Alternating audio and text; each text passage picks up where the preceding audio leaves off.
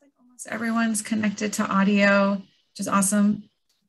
So thank you all so much for being here. Welcome. My name is Emily Newberger. I am the Employer Relations Manager in the Bloch Career Center at UMKC. And today we have our Exploring Careers panel in nonprofit, government, and NGO, non-governmental organizations. And we have a great group of panelists here today. I'm very excited to welcome them. Just a couple logistical things for you all. If you have questions, please post them in the chat for the time being, or ask me if you want to come off mute. I will gladly unmute you and you can come off mute and ask your question. You can also raise your hand and we'll unmute you that way if you do have a question for our panelists. But I definitely just want to start off with a round of introductions. So Heidi, you're on my screen first. And then I'll call on each of our panelists, but if you could just share your name, the title of your position and the company that you work for, where you're located. Just if you want to share anything about your educational background, and then super short overview of what you do and maybe how long you've been doing it.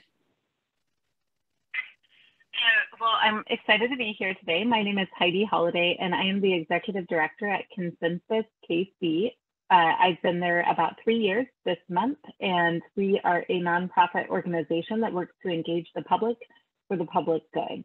My educational background is in global peace and justice studies originally, and conflict management with my undergrad degree, and then I actually graduated from the Bloch School of Management with an emphasis in nonprofit management in 2016. And I've been working in the nonprofit field for the past 15 years, basically since I graduated college. So excited to be here. Thank you. Melissa, I would love to have you go next. Thank you. My name is Melissa Burchell, and I work for Girl Scouts of Northeast Kansas, Northwest Missouri.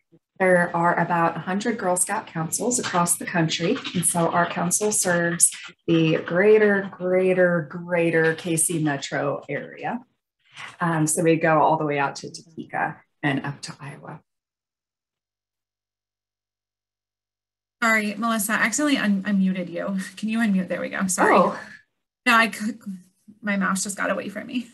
No worries. Do I need to start at the beginning?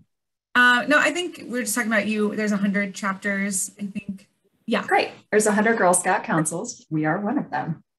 I am the Director of Information Systems and Business Processes, also in charge of our data and our reporting.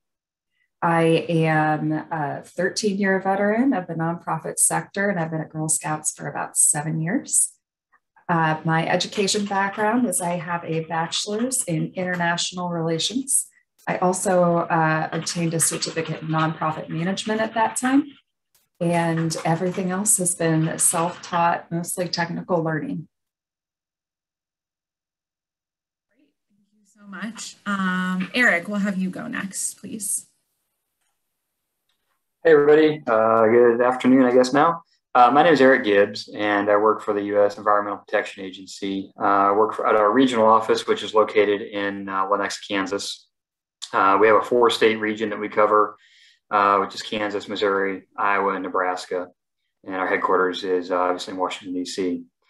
My position, I'm a branch chief, so like a first-line manager in the organization. I manage a group within our mission support division.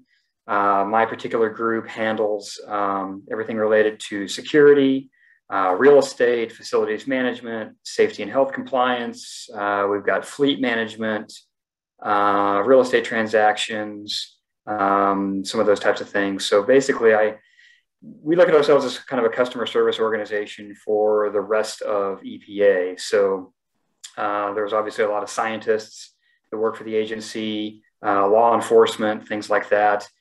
We provide the critical, mission critical support services that those folks need to go out and do their job in the field every day. My educational background, I've got a Bachelor of Science in Business Administration from the University of Central Missouri, and I've got an MBA with emphasis in finance and real estate from the Bloch School at UMKC. And I have worked for the EPA. It'll be 6 years next month. I've been at the EPA, and I've been with the federal government for about 21 years. Thanks. Yeah, wonderful. Thank you. We love to have alum here as well. And then last but certainly not least, Katie, if you want to go ahead and introduce yourself. Yeah, hi everyone. Good afternoon. Thanks for spending your lunch hour with us. My name is Katie Lord. I work at a company called Proof Positioning, and I head up our nonprofit side of that business. We're a market research firm, and we focus on kind of emotional intelligence and psychology and behavioral economics. And let's see, I've been working on in or for the nonprofit sector going on 14 years now. And I have a bachelor's degree in psychology and communications from KU, and have, much like Melissa said, there's a lot of on-the-job training that you do in the nonprofit sector, a lot of self-taught, but also I've taken a lot of different classes and have some certificates as well in the sector on some sector-specific things. I've been here at Proof for 2 years, just recently celebrated my second year here. So thank you so much for having me, and I'm excited to be on the panel with everyone. Yeah, and we're excited to have you here. Thank you all again to our panelists. I did just want to let all of our audience members know that we are recording this and we'll post it to our YouTube page. So if you do have to jump off for whatever reason or need to want to review the panel, you'll be able to do that. So great. So just my first question for all of you, and again, to our audience, please post your questions in the chat, like I said, or I can unmute you all. But just talking about like how you kind of got to where you are in your current role and yeah, working in the nonprofit / government area. So Katie, we'll go ahead and start with you and just kind of work our way backwards. Okay, so how did I get started in the nonprofit sector? Well, I did not go to college thinking I wanted to be in the nonprofit sector. It was something that I kind of fell into, to be quite honest with you, that I discovered while I was a student, doing a lot of volunteer projects and working a lot with fundraisers and for both my sorority and then also just outside of that. I was very connected into the community. And so I really discovered it because, to be very honest with you, someone took a chance on me. I didn't have a lot of nonprofit experience, but I was hired on after college as a entry-level fundraiser with the American Cancer Society. And then after that, I spent 4 years at American Cancer Society and then spent a couple other years with the Make-A-Wish Foundation and Leukemia Lymphoma Society. After that, I knew I wanted to continue to grow within the sector, and I went over to the nonprofit consulting side. So I worked for a capital campaign firm here in Kansas City, did that for 4 years, and then this opportunity at Proof came open, and it was to come and really build out the nonprofit side of business. So working with nonprofit partners and growing and expanding that. What I would say is a lot of it has to do, a lot of my career has been a lot of saying yes to things that I didn't think I could do, or just listening to opportunities that come up. My dad, I call them dadisms. My dad's like the wisest person I know. And he said, you know, talk is cheap and listening is for free. So go and listen to what people have to say. Here, you're not committing to anything, but always keep open opportunities. And that is how I've ended up at Proof. Because if you would have asked me 4 or 5 years ago if I'd be doing what I am doing today, I would have laughed at you and said that that's impossible. I don't even like data that much, but now I love it and I live it. So, so that's kind of how I got into the sector. And, you know, I will always say there is a team of people that helps everyone. What I love about our sector is I think we are the most generous and giving sector as far as time and mentorship. And I have very much benefited from mentorship and sponsorship in this field. Thank you. I love that dadism, if you will. I have some of my own as well from my own father, but yeah, so funny. So, all right, Eric, if you want to go ahead and let us know your career path and trajectory and maybe just a little bit more about what you do too. Sure. Yeah. Thanks. And thanks for having me. I didn't get a chance to say that earlier. I forgot about that, but this is pretty cool. So I welcome to everybody and all the students calling in for this. It's a great opportunity, and I'm looking back, it would have been nice if I'd had something like this, but this is pretty neat. So what's kind of cool that I think is I've got a lot of similarities to some of the things that Katie said, even though it sounds like our jobs are probably quite a bit different. You know, keep an open mind, look for opportunities, don't say no, say yes to pretty much anything that comes your way, because you never know what can happen. Specifically for me, so how did I get, you know, when I was in college, I didn't expect to be working for the government at all. I actually went into college as a music education major my freshman year, and changed majors a few times in college, but ended up with a business degree. And what happened, I registered with I was at University of Central Missouri in Warrensburg for undergrad, registered with the Career Services office there.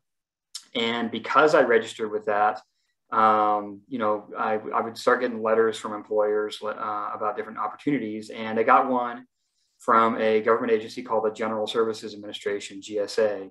And it was for an internship, a paid internship, for a recent college graduate to come in and learn about government real estate. And so I thought it sounded cool. I interviewed, I got the job, and that's how I started right out of school with GSA. And I was there for 15 years. I probably had 5 or 6 different jobs in that 15-year period. And then this opportunity at EPA came up a few years ago, and I took that. So to make a really long story really, really short, that's basically how it happened. But the reason I got to where I am was, one, registered with the Career Services office. There was lots of things. A lot of stuff I got I wasn't interested in, but at least I was getting things and getting notified of things and stuff like that. The other thing that they offered that I thought was valuable at that time was mock interviews, which helped me tremendously as I started going out and interviewing for, quote, real world jobs. I had my jobs in college that were my college jobs, which were fine. But when you're interviewing for a large organization or something like that, it's a different ball game. So anyway, I'm a huge fan of Career Services. And like I say, just say yes to opportunities that come your way, keep an open mind, and don't be afraid to try new things. Wonderful. We love cheerleaders for Career Services. And yes, to our students, we're always here to help you and help you land that job or find a career path, whatever it may be. So we appreciate someone who's been through that and can speak to how great it is. So great. Melissa, please give us your kind of backstory, if you will. Sure. I really got into the nonprofit sector through internships. And I saw a question come through the log about networking and going to events like that.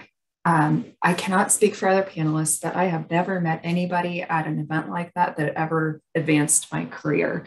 I've only ever gotten improvements through leveraged connections with people who have seen the quality of my work or my attention to detail or my ability to work with volunteers. And so I make sure that I'm in positions where people can see that. So like when I knew I wanted to work for Girl Scouts, I volunteered for Girl Scouts. I volunteered for a lot of different staff members there. And I was willing to do the sort of work that other volunteers didn't want to, like high emotional labor work, like being a greeter at something or running a check-in table, or sitting at a table, maybe with some volunteers that are a little difficult and kind of being like the pump it up man at the table. So putting myself in roles that look like staff roles so that they could see I was really good and that I was a good contributor to things. So by doing that, I made connections with not just people I had met, but people who trusted me and thought I would be a good team member with them. And the benefit of that is like, you also like just meet a lot of cool people and you enjoy your coworkers because you're already used to being on a team with a lot of them.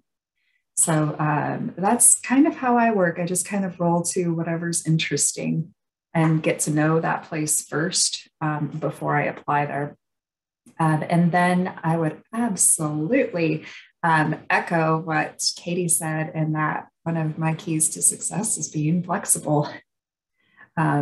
Changes are here all the time. Nonprofit sector is always changing. And if you're willing to say yes, you'll find yourself in opportunities that you never dreamed of being in, but that are so cool when you get there.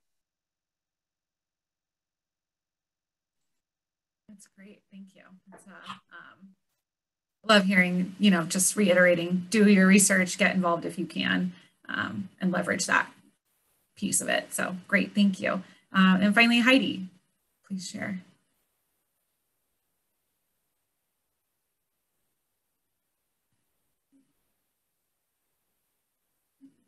Are we having maybe a little issue coming off mute? Let me ask you to unmute. There we go. Perfect. Yes. There we go. Yeah, so I will also echo some of what's been said. My career path is I always knew I wanted to go into nonprofits. So when I was in 4th grade, I was part of this advocacy effort to make the barred tiger salamander the state reptile or state amphibian of Kansas. And I was like, oh my God, this is so cool. I want to do this for forever. At first, I wanted to be astronaut and president, and then I realized my eyesight was too bad to be an astronaut, and president was probably unlikely. So then I was like, all right, nonprofit sector. So I set a goal for myself at some point during college that I wanted to be nonprofit executive director by the age of 30. I had no idea how I was going to get there. And I just started saying yes, as others have said. So I started out working as a community organizer when I was in college down in the Wichita area. I spent a year doing that. That's hard work. That's going door to door. It's meeting people. It's hearing heartbreaking stories and working to mobilize groups for action. When I got out of college and moved up towards the Kansas City area, I got a job at Rosedale Development Association, which is a small community development organization on the Kansas City, Kansas side. And I started out there kind of doing the same thing. I was a program director, but I was also doing a lot of community organizing work still. And one of the things that I think really advanced my career was embracing mentorship opportunities from people within the organization. So when our executive director decided to retire, she approached me and asked if I would be interested in applying for the position. And I was like, well, I mean, yes, but I'm also terrified of that. Like, I don't know if I could do it. And she really advocated for me, and she was a fantastic mentor. And I achieved my career goal, which was I became executive director at the age of 28. And when I took that on, I was there for 4 years. And then I went to Topeka. I still have this advocacy bug that I wanted to explore. So I took a position as executive director of a state budget and policy organization that does advocacy in the Kansas State House.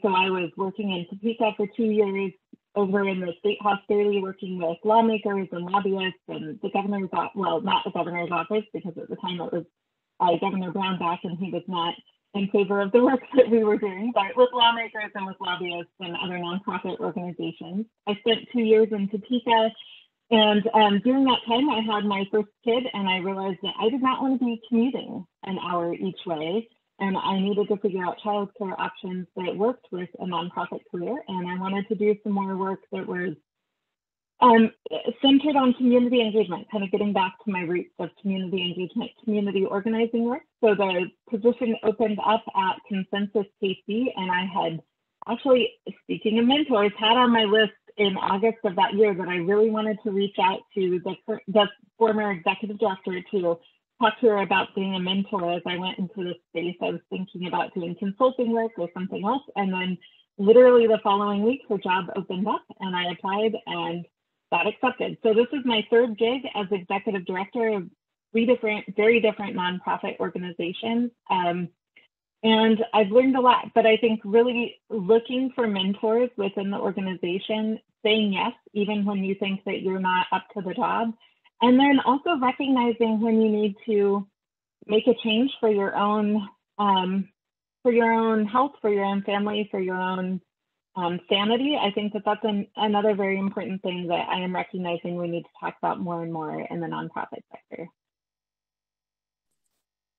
Yeah, for sure, that work-life balance. And that kind of actually segues really well into my next question, because I'm just waiting for questions from our students. So please, like I said, post in the chat or ask me to come off mute.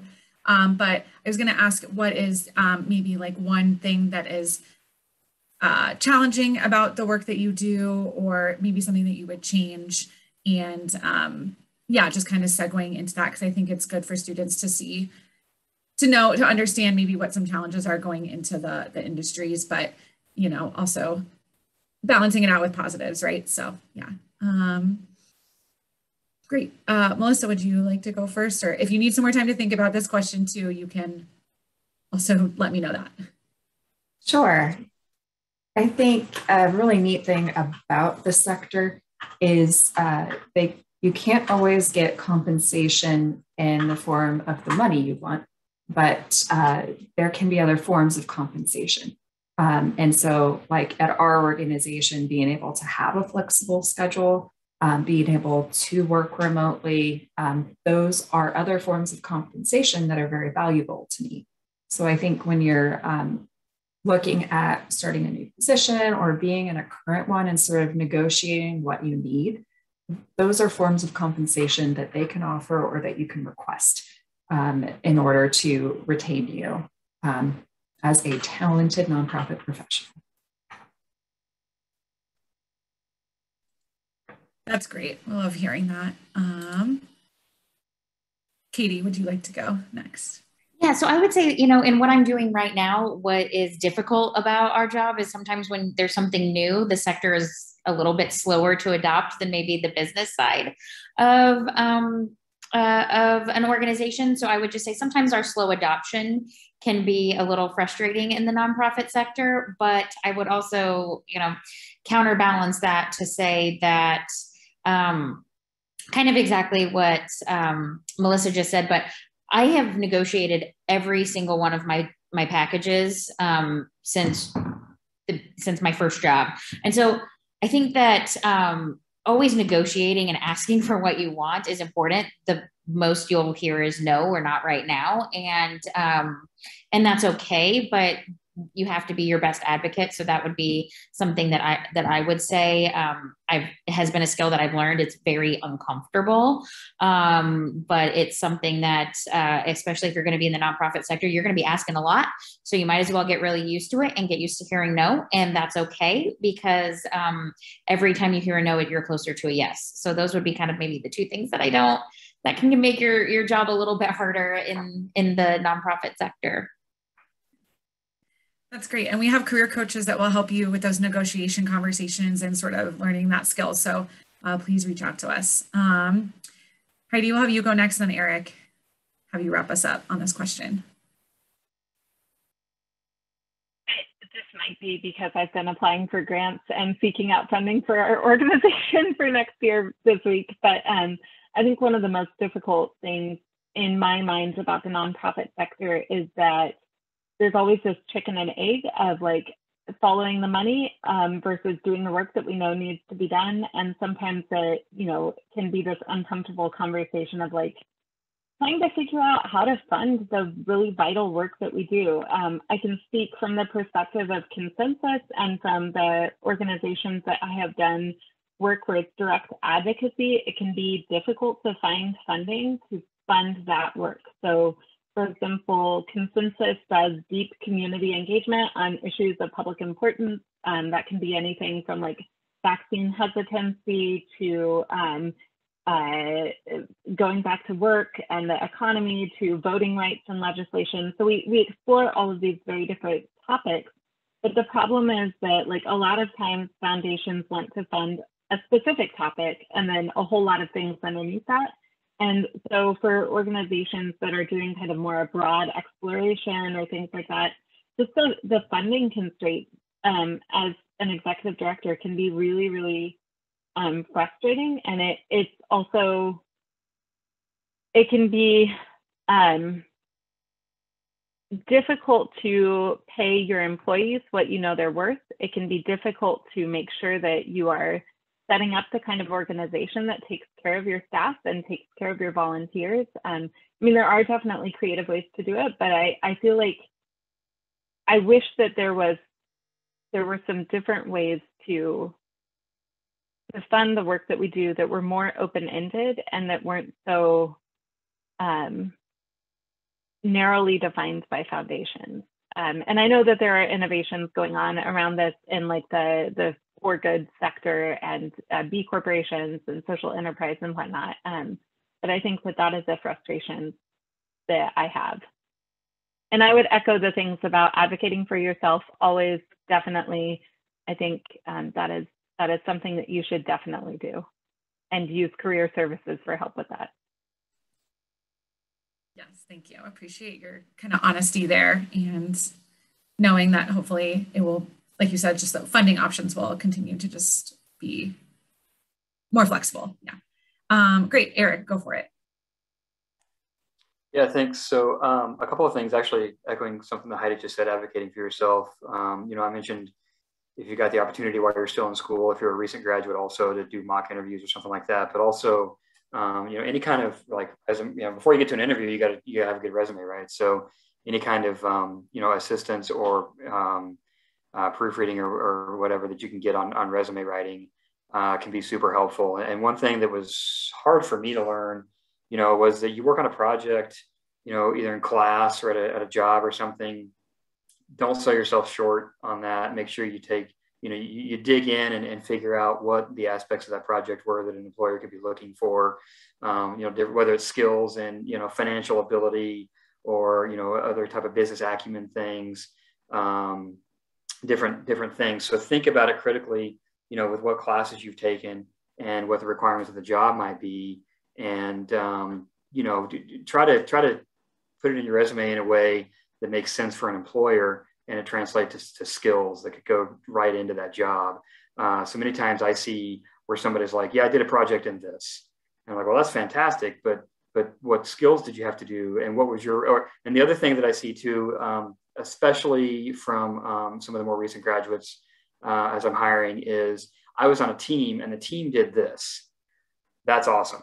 What was your role on the team? What did you do? And what did you do to help get results for that? So it's great to be on teams. There's nothing wrong with being on teams. It's great to be on teams, but you need to be able to articulate very, very, very well your specific role on that team and how your role helped to achieve a particular result.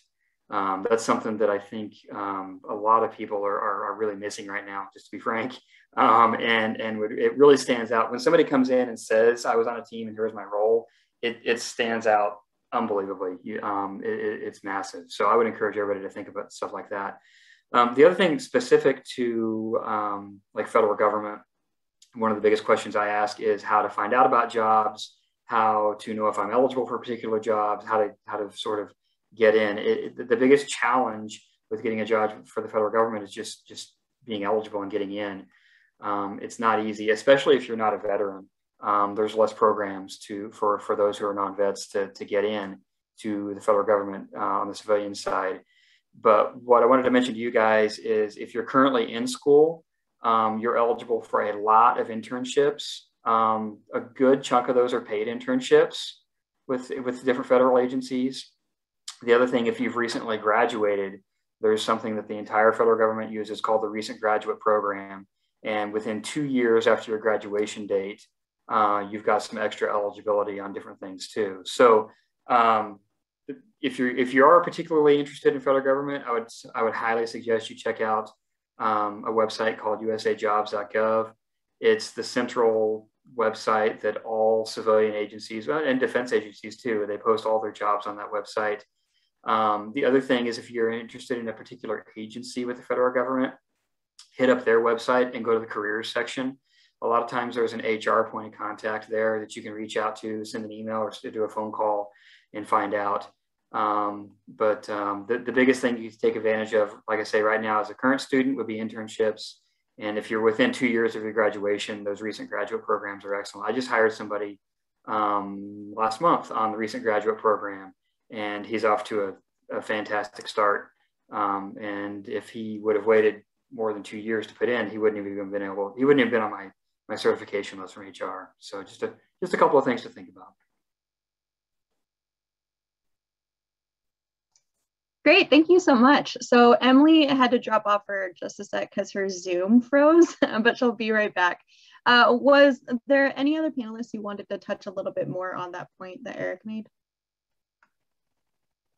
About just, I guess, general advice for that networking piece and job searching? Yeah, I mean, so what I would say is, so I think networking is incredibly important.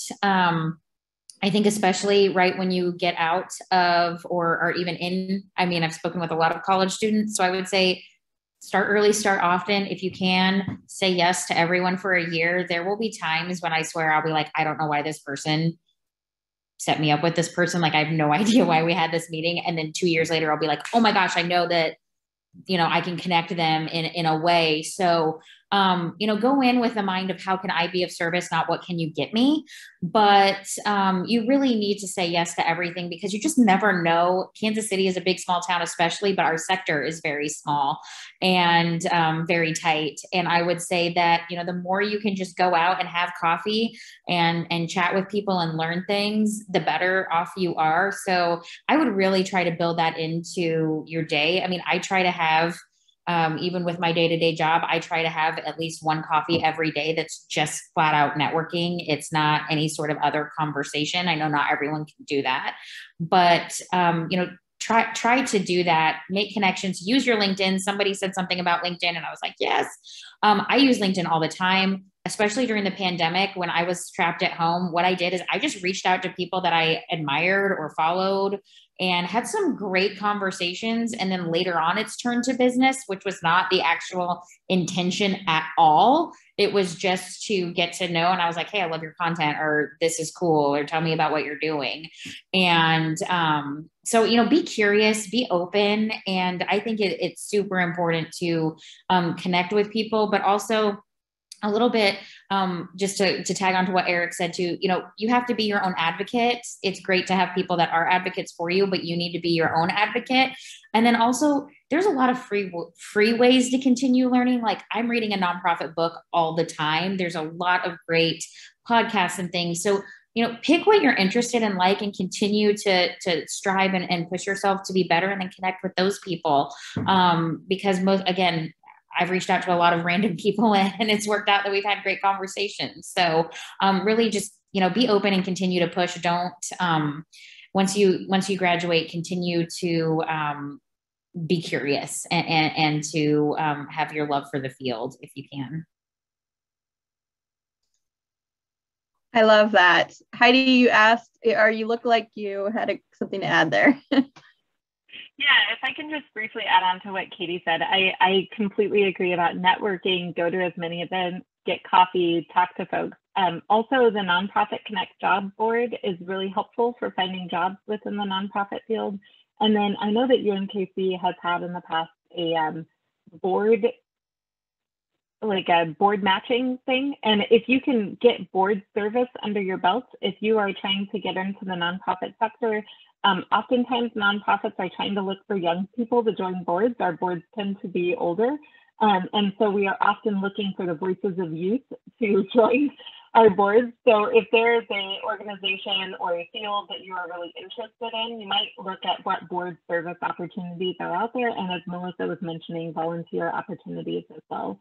Because those are great ways to just get your name out there and start networking with folks. Even if it ends up that you don't work there, you will meet other people. It is a big, small town.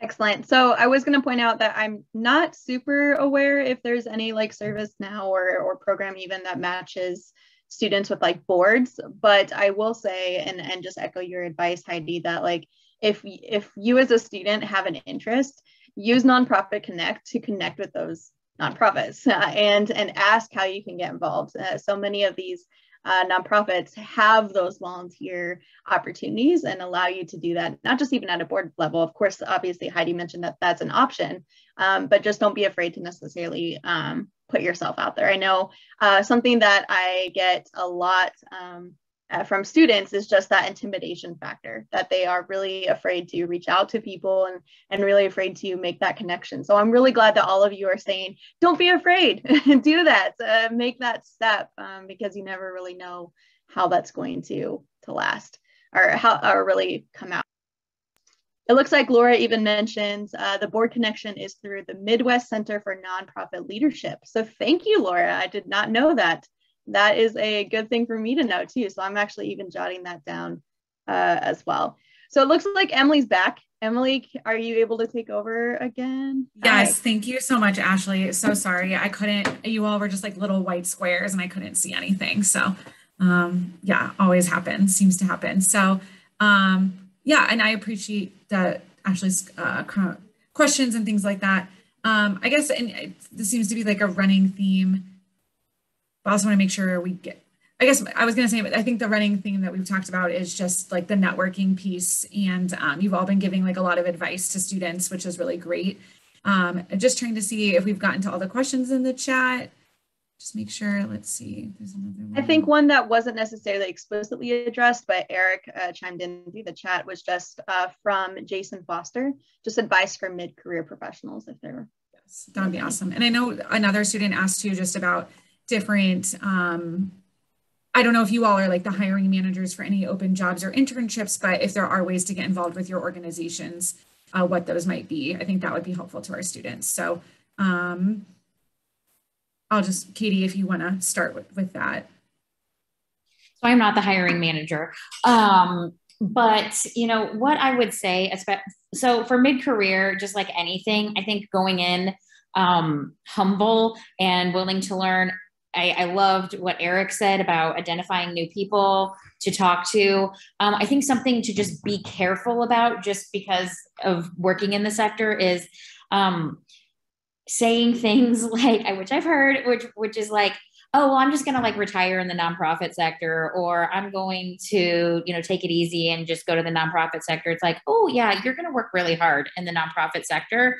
So go in with, sometimes go in with, I guess, respect for that there, even though it could be a different skill set. There's a lot of business minded in the nonprofit, but there are nuances to it. So go in knowing how your skills can translate, talk about how your skills can translate, but also go in knowing that you're going to go into a new sector. So there's going to be a little bit of a learning curve, and that's okay, but focus a lot on your strengths. As far as AmeriCorps, I have great respect and have worked with a lot of nonprofits and in a lot of nonprofits that have used AmeriCorps. So I have seen Vista work, and then a lot of people that have been in Vista turn into full-time positions later on at other nonprofits. So that's, the little bit that I've known about with the Vista program, but I don't know a lot more than that. And then if you can, as people have said, internships and volunteer. Just get out there, volunteer. The more you can see, touch, and feel the type of work, do it, because that was how my first boss hired me, is because of all my volunteer work, not because of any particular other skill set.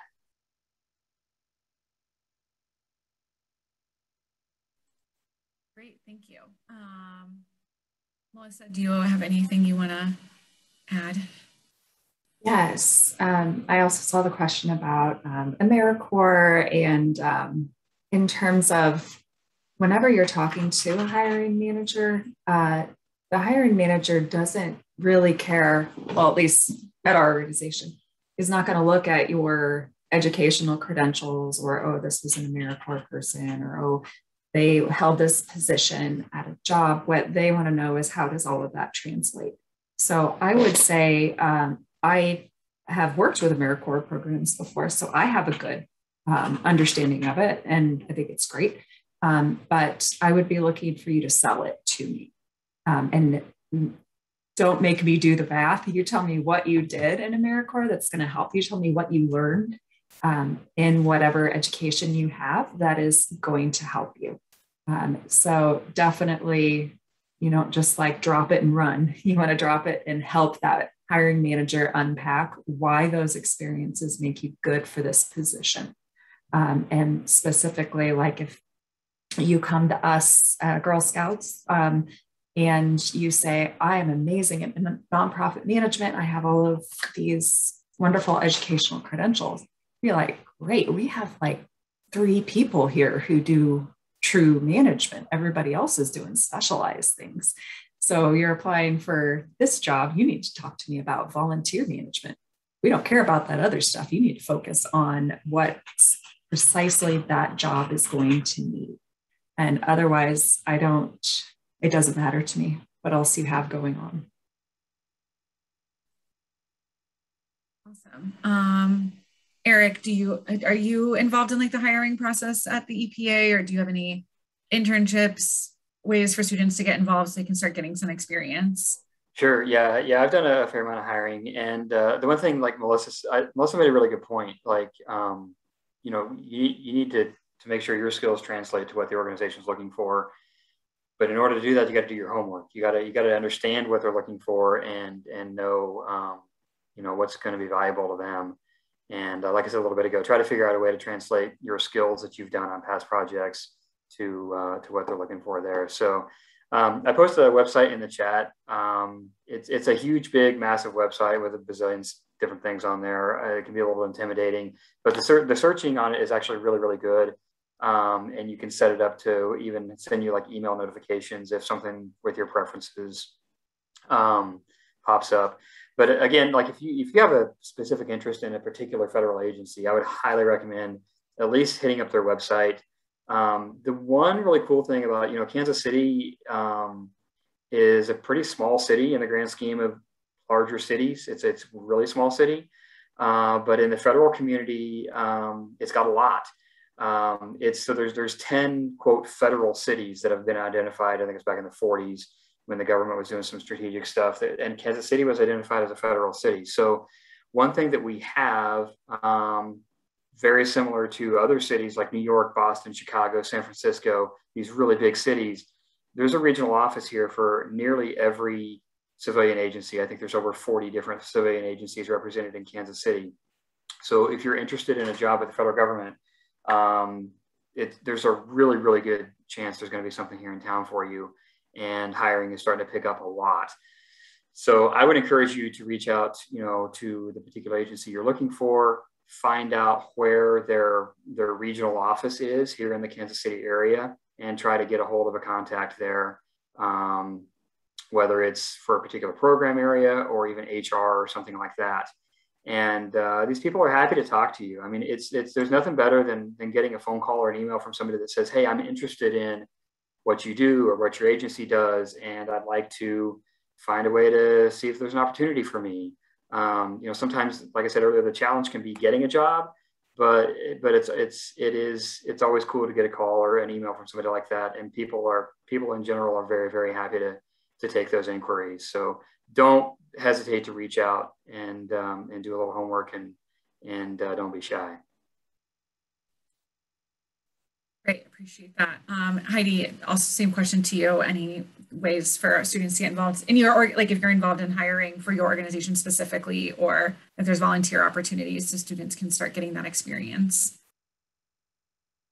Sure, so we are pretty tiny. I'm a one-person shop at Consensus KC, but we do have board openings right now. So I mentioned that earlier. There are board openings right now. If I think it's on the website. If it's not, feel free to connect with me on LinkedIn or via email, and I can send you the application. We also are always looking for volunteers to help us facilitate community conversations, and we have a number of upcoming events. So we host a weekly Zoom chat, which will take place next Thursday over the noon hour, and we haven't decided what topic we'll be doing, but there's all sorts of options for connecting with us online right now through our community events. And then, we don't have any job openings right now, unfortunately, but we work with a lot of other organizations as well. So if you start volunteering with us and facilitating with us, if we hear of something that might be up your alley, we'd, definitely provide references or whatnot if that made sense. Awesome. Yes. And we will be sharing all the panelists, their email addresses, and you can connect with them on LinkedIn. They've all agreed to that as well. And then one thing I'm curious about is more talking about like your day-to-day work life.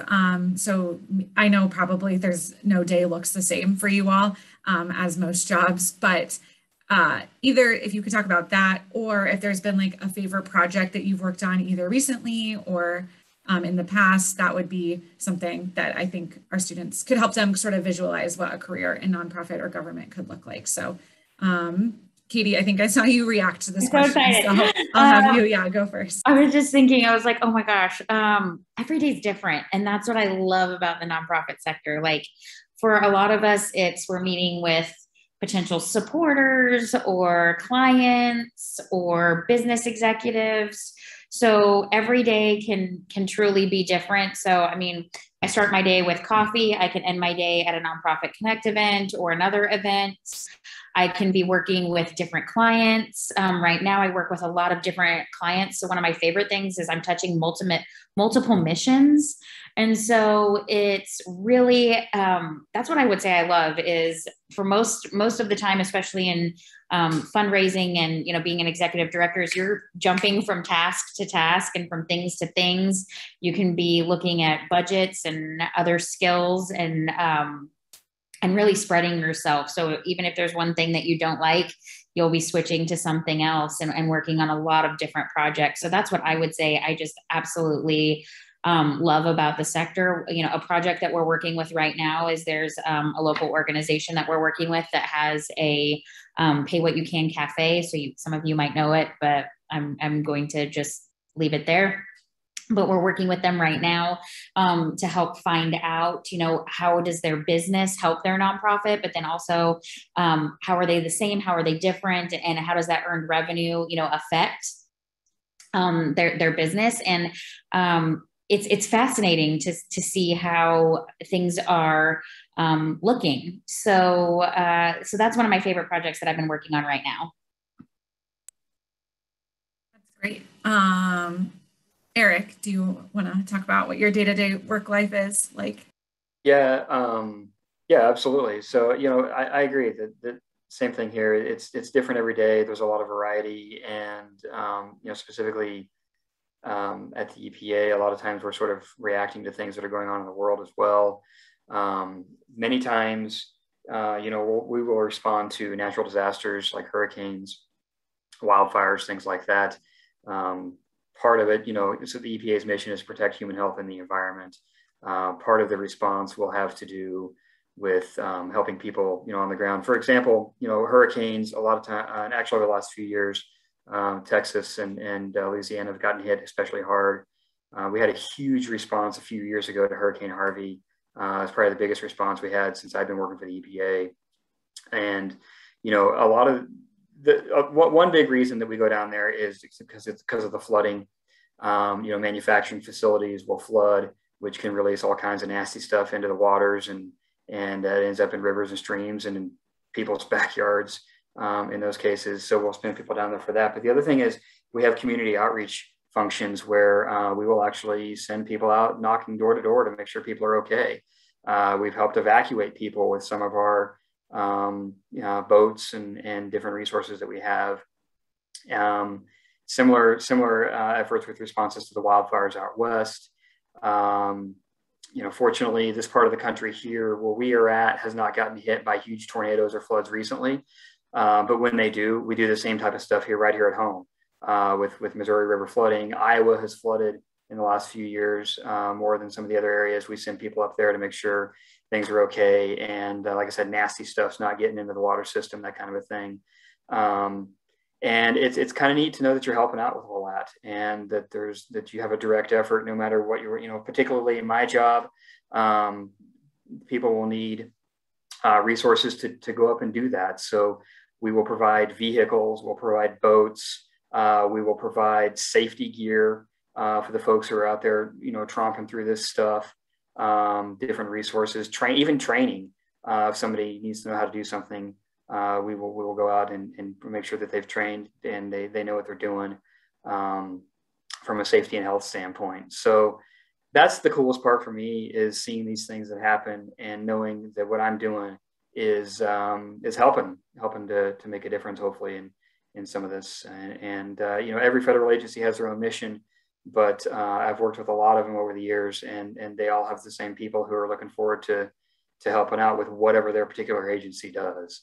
So, I would say, if you're looking for something, try to identify what's important to you as far as values and how you like to help people or get a job done, and seek out organizations that do that particular thing. It's going to make every day at work much more enjoyable if you do something like that from the front end.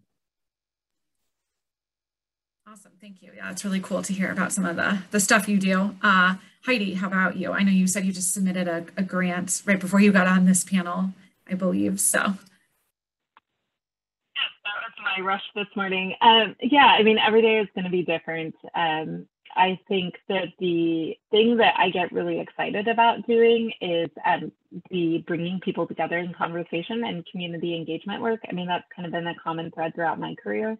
And that's the part where I get like really excited. I also have started going back to doing a few in-person events and in-person coffees again. And it is refreshing to see people in person again. I think I was really missing that, doing all of my work virtually. I mean, I've gotten really good at Zoom and Zoom facilitation, but there's no replacing like the energy that you feel in a room. So that is something that really feeds me. I think that honestly during COVID, my like work hygiene in terms of like what hours I'm on and off the computer has really gotten terrible. And I would assume that that's probably the same for a lot of the panelists. I was just typing a response to Catherine's question about flexibility and schedule, but I do try to set aside certain days of the month or times during the week to do various things like, kind of being on a schedule for looking for grants or for funding, kind of being on a schedule for when our communications go out, when our social media posts go out. We have more of like an annual calendar, and then we work with a lot of nonprofit partners and corporate partners at times to sponsor events or to host things or to provide facilitation for that. So it's so dependable on what's happening at the time. But I think there are, specific things that happen on a regular basis. A lot of that has gone out the window, to be honest, the past 18 months. And I'm sure the other panelists feel that as well. Yeah, I know. I think everyone's screen time has doubled or tripled in the past year and a half or so. So great, thank you. And then Melissa, yeah, what's your day-to-day life like, or a cool project or a project that you've liked working on? Sure. A lot of my job is creating connections or improving relationships between departments and teams in our organization. So I am not customer facing in my day-to-day role. And so that means I provide leadership without actual accountability for these people. So it takes a lot of soft skills to be able to say, well, let's think about maybe a better way that we could do this when I don't manage that person. That person doesn't have to respond to me. So I really have to do a lot of relationship building and listening and being fair and helping everyone organize what's going on as a team. So that means I'm just always involved in a lot of different projects. So it's different. It's a lot of plate spinning. I would say it's not my favorite project, but probably the coolest project is about 2 years ago. My boss came to me and she's like, all right, so you're in charge of IT now. I'm like, cool. I don't know anything about IT. So that's one of those saying yes moments. And what that means is I learned you don't have to know everything about something to be able to provide a value and leadership for that effort. And so I went out and I found some volunteers of ours who are really into that sector and very knowledgeable. I found other contacts, really understood what I needed to be doing and what my priorities were. And a year after that, we ended up implementing Office 365. We had voice over IP phones. We didn't have to use our servers anymore. And then COVID happened. And I was telling our CEO, so we're fine. Everybody can work remote. It's not a problem. We had accidentally made ourselves pandemic proof just by following the advice of people who knew what they were doing. So that was definitely one of those projects. Was like, oh, that worked out much, much better than I ever thought it would. But it was definitely something where my initial thought was, I don't know how to do any of this. Yeah, no, that's great to kind of, I think all of us professionals probably been there, asked to do something. You have no idea how to do it, but then, you have to figure it out. So I love hearing that you've now pandemic proofed your organization, which is awesome. Great. We just have about 5 minutes left. So Catherine did ask a good question about like work-life balance, and that was my next question for you all. So I don't know if you want to each maybe elaborate on responses that you just gave in the chat, and or if you want to give like one piece of advice, last piece of advice to our students, or you could give a piece of advice to your younger self. Sorry to unload a bunch of like questions on you, but I like to give panelists options to speak to something that resonates with them. So Katie, I see you unmuted yourself, so go for it. So good career advice. I tend toward being a workaholic. I love my job, so I tend to work a lot. And I think that that's a slippery slope, especially in the nonprofit sector, is because we all, have a mission or something that we're really driven by. But another dadism is, they don't put you were a great worker on your gravestone. So it is important to set your boundaries and to set them early. To my younger self, I would say, I experienced a lot of, well, you don't have children, so you don't have a life, therefore, do stuff. So now that I have a child, I try not to do that to other people. But be clear about what your boundaries are. If you need to, not be available from 6 to 7:30, then you need to just make sure that that's a clear boundary that you're setting early and you have that expectation, and, but also be flexible with, maybe that means you'll be, getting on at 8:30 after your kiddo's in bed or something like that. So, be flexible yourself, but also ask for what you need, because people aren't mind readers. But you do need to walk away, and it's okay to walk away at times, because self-care is huge. Burnout can be huge in this sector. So you have to start, set that up from the beginning and don't try to backtrack it later. Yeah, go for it, Heidi. I see you. I want to build off of what Katie said, because I think that's so true. And I think so many of us in the nonprofit sector care so deeply about the work that we do. And we're so connected to like, our life purpose is this, and I want to be a part of this all the time. And we have such difficulty saying no. And then that leads to burnout and everything else. So my advice that I would have given my younger self is to find something that is completely unrelated to work that you are excited about and passionate about, and force yourself on a daily, weekly basis to do that. So mine right now, and I've been terrible at doing it recently, but I took up the banjo 2 years ago, just so I had something that was like completely not at all related to anything I do for work, but I'm trying to learn to play the banjo. So, and this was pre-COVID even, just to try to do something. Before that, I was like taking ballet lessons and belly dance lessons at City in Motion. Just do something that is outside of your comfort zone and outside of your work that is completely different, and protect that time. Make sure that you protect that time. Great. Melissa, yeah, go for it. Yeah, protecting your time, I think, is always a challenge. And I think like the person who needs to know where you are when is your supervisor. And you need to make sure you are crystal clear with them on what your plan is. And if you're communicating that ahead of time with your supervisor, it's going to put you in a much better position. During pandemic, when I had my baby at home with me, I had to block off times of my schedule where I was not working. And our CFO would always call me during those times, and I wouldn't answer. I tell my supervisor, hey, by the way, he's calling me. He's calling me during my time. I'm not answering. And he kept doing it, but I would never let go of that time, and he always had to wait. So it never helped him to call me during my off time. So I think it's important for your supervisor to be able to be your champion and for you to be your champion.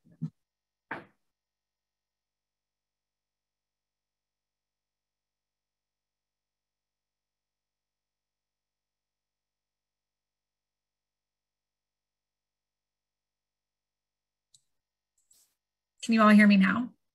Okay, great. Sorry, my Zoom is so last minute. Eric, yeah, what's your tip for yourself for work-life balance advice?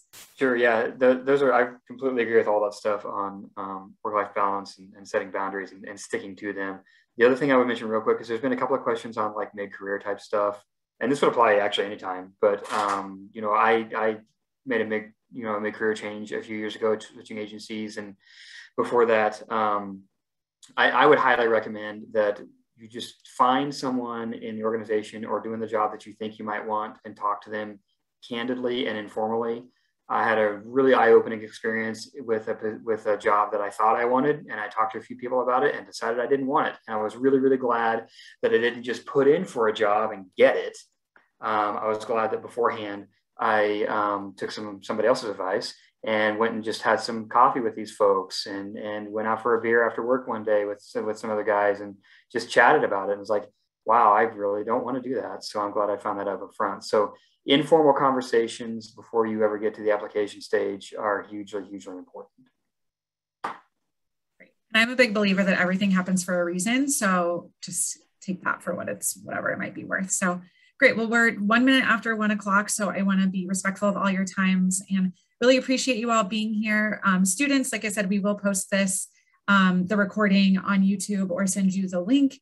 And we will also send you links to all of our panelists' LinkedIn pages, as well as their email addresses so you can connect with them afterwards. But I cannot thank them enough. This was so great. I even feel like I learned something. And so I'm very appreciative to hear about the different work you're all doing and just advice that you have, because there's never not time to get new advice, you know? So anyway, great. Thank you all so much. Enjoy the rest of your day. And yeah, we'll be in touch. Thank you.